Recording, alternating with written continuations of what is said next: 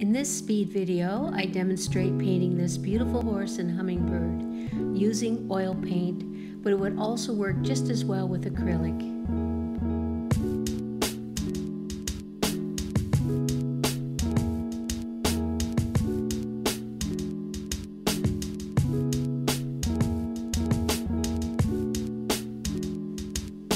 As I begin my drawing here in oil paint, it is thinned down with mineral spirits.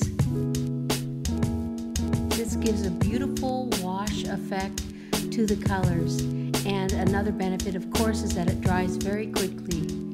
If using acrylic paint, you can add water to your paint to give it this wash effect.